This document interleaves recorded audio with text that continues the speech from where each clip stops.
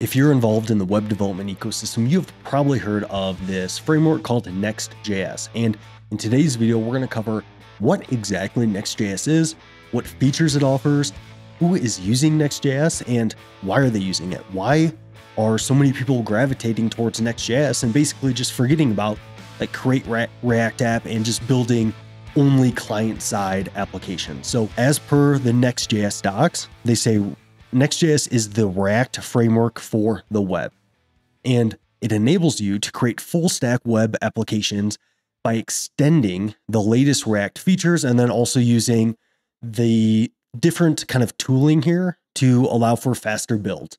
So effectively, Next.js, it uses the React library, and React, a lot of people would consider it as just a library in which it has a lot of cool different features and kind of a way to kind of think about structuring your applications.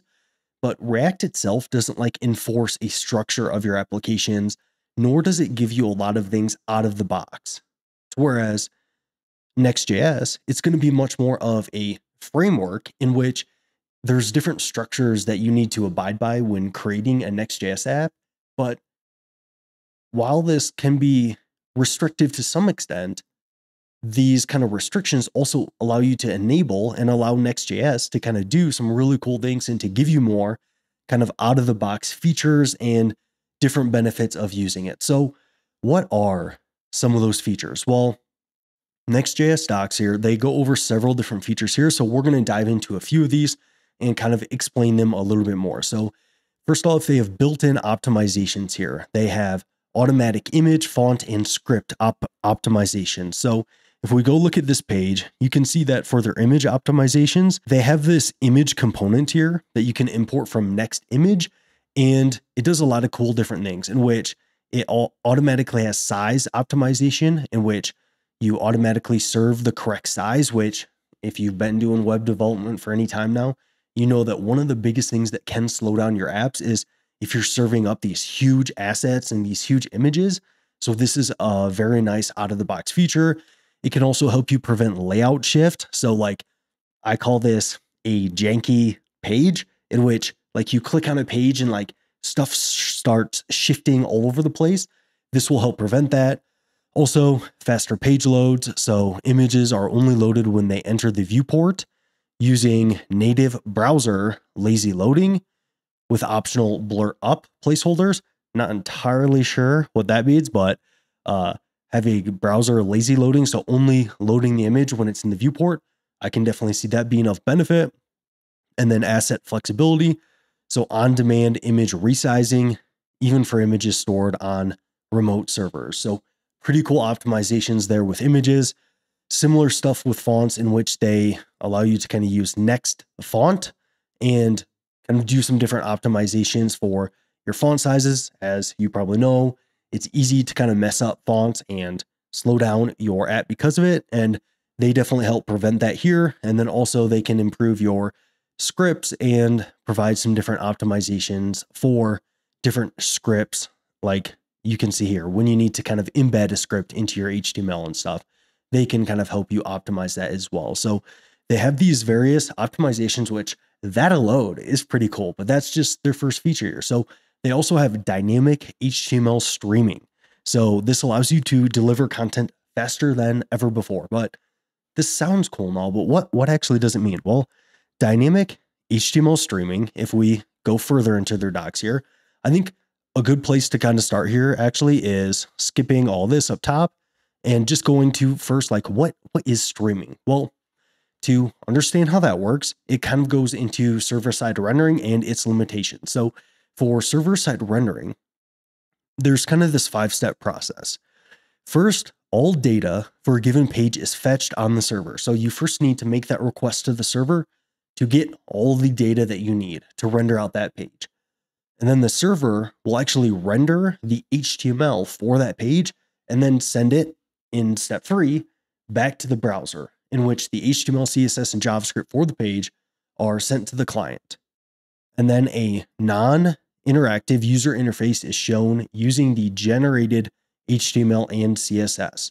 So your content shows, but it's not actually interactive content at this point. That is step number 4.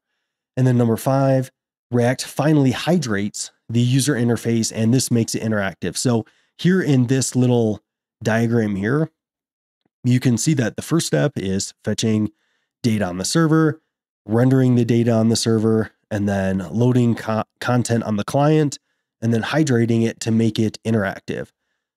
And you can see this takes time to do all of these steps. And they are sequential and they are blocking. So as it says here. So all this is going to take time, and you can't like do these in parallel and do them kind of all at once. So streaming, it allows you to break down the page's HTML into smaller chunks and progressively send those chunks from the server to the client. So with server-side rendering, it might look like this, in which you have no content on the browser, and then once the server renders that content and sends it to the browser, then you have your entire page right here. But with streaming, what you can do is you could break your content down into these chunks, which in React, this is actually really helpful because in React, we already think in components. We already chunk our page into these reusable kind of functions or components. So what if there's a way to just stream your components to the page rather than rendering your entire page altogether? You could like send a component, the user could start interacting with that component and send the next component, so on and so forth. So with streaming, you can do just that, in which in this diagram, you can see instead of sending everything like here to the page, you can have maybe 3 different components here. Send the first one, send the second one, send the third one. And then you can show like partial loading state here. And this also leverages React Suspense to do this. So it enables parts of the page to be displayed sooner without waiting for all the data to load before any UI can be rendered.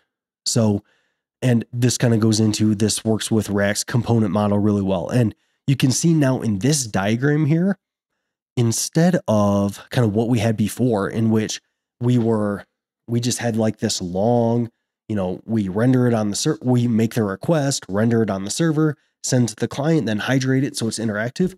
You can see for these 3 different components, we can first kind of fetch the data and kind of do these things in parallel for our different components here. And we're going to reach a much faster kind of time to interactive here because we're just streaming each component rather than rendering the entire page and then sending that forward. So you can use HTML streaming to, like what it says, deliver content faster to the user to improve your performance and especially your user perceived performance, which if they get content that they can interact with sooner, they're going to perceive that much faster, even if like you're still kind of loading components there. They're like, hey, I don't care. I can start doing my thing, And then they also have React server components. So I have an entire video on these, so I'm not going to go into depth on these. And you can check that video out for a more in-depth explanation there. But yeah, you can render components on the server and then send them. This allows awesome things when it comes to kind of data fetching and different things like that when using server components. And that leads me right into data fetching, in which you have different methods that can run on the server to allow you to render content in a bit different ways. So if we go to this page here, there's a couple of things that I want to kind of highlight here, in which here it says you can fetch data on the server. So you have direct access to the backend data sources, example, databases. You can keep your application more secure with having API keys and stuff like that on your server there and right where you're fetching data, which is helpful. And this plays right well with server components. You can reduce waterfalls. So this is like you make one request, and then once you get the data from that request, you make another request, get the data, make another request. And it's just like this waterfall of requests. So you're not doing anything in parallel there. You can kind of prevent that a little bit here. On that note, that's what I kind of want to jump to here, is where you can kind of do more paralleled data fetching here, in which you have your different route system here. So you can, instead of having this waterfall here in which it's like, okay, we first get the root layout. And then once we get the root layout, then we get the dashboard layout, and then we can render the settings page. you can do all those requests in parallel and then hydrate those like so. And that's going to just, like it kind of says here, with parallel data fetching, requests in a route are eagerly initiated and will load data at the same time, reducing waterfalls and total time to load data. So much quicker applications here. And then also automatically dedupes your fetch requests, which is really cool. So say you make like several of the same fetch requests. So you have request A, request B, B, B, B, C, C, C. Next.js will automatically dedupe this, which is automatically deduplicate them. So it won't send duplicate requests. It will take all these requests here and it will end up just returning request A, B, and C. So just making 3 requests rather than hammering your server or API with several different of the same requests, it automatically deduplicates those requests. And then it also provides some cool out-of-the-box features when it comes to caching data and stuff like that as well. So data fetching in Next.js is really cool. You also has various CSS support. So CSS modules, Sass, PostCSS, CS and JS, all this can be supported in Next.js. I'm not going to get into that too much, but just know that there is a lot of support there as well as for TypeScript and different things like that. And then you also have client and server rendering, which we've kind of touched on a little bit here already, but just to kind of dive in a touch deeper here, Next.js allows you to kind of decide where you want content to be rendered. So do you want it to be like dynamically rendered on the client? Do you want it to be rendered on the server at request time? Or do you want it to be rendered at build time? So when you first build your app, you can render all that content and then you can just serve it from a cache instead of needing to render on every single request. So you have these various different ways to kind of render content, and it kind of gets into it a little bit here. So with static rendering, both server and client components can be pre-rendered on the server at build time. The result of this work is cached and reused on subsequent requests, and it can also be revalidated. So that is pretty cool to know. And then it kind of gets into the difference of server and client components, which I cover in my server components video. And then dynamic rendering, both server and client components are rendered on the server at request time. So instead of build time, it is at request time. When you make that request to your server, then it renders it and then fires it back to you. And then of course you can also have client-side rendering in Next.js as well.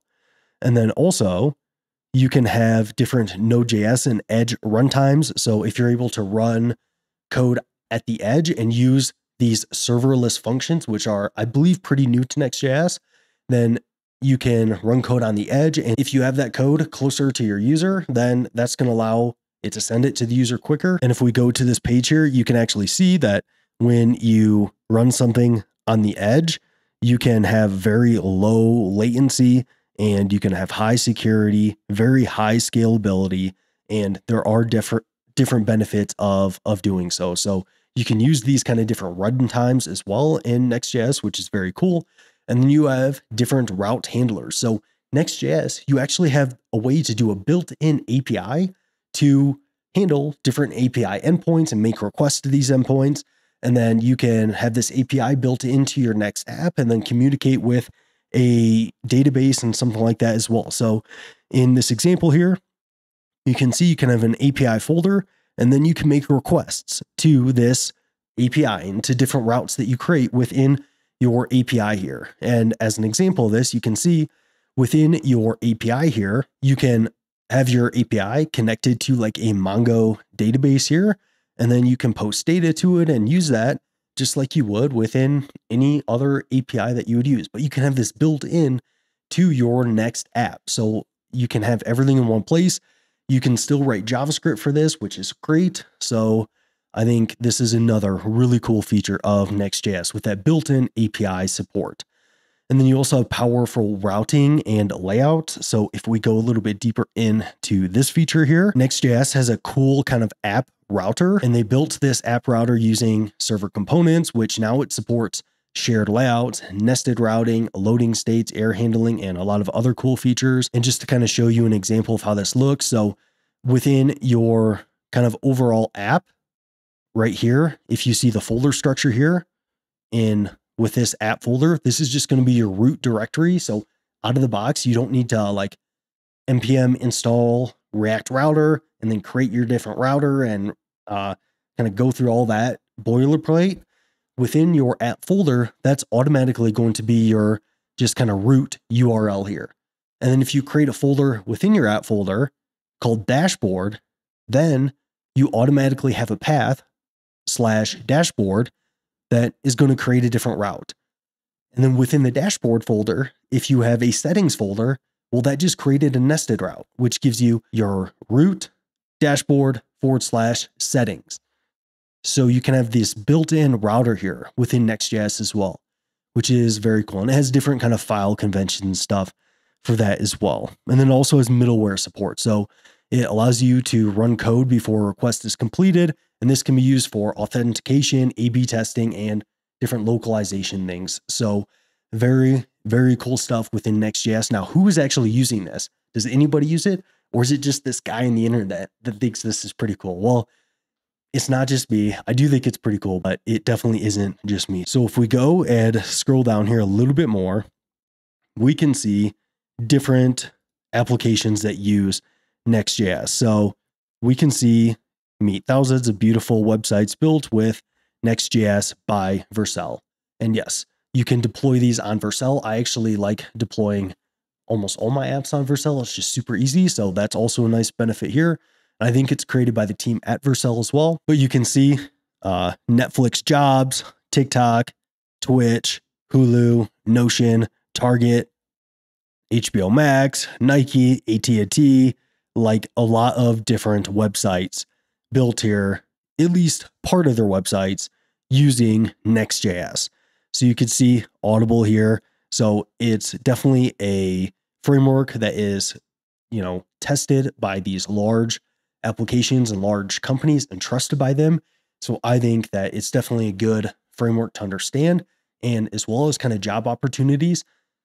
If you know React, there's a lot of jobs out there. And then with all these companies using Next.js, I think it's also a great framework to invest time in learning. So future videos are going to cover more of this stuff in depth. I'm definitely going to have more different projects that I create with it and stuff like that. So make sure you're subscribed for that. Thanks for tuning into this. I hope it gives you a good overview of Next.js, and I will see you in that next one.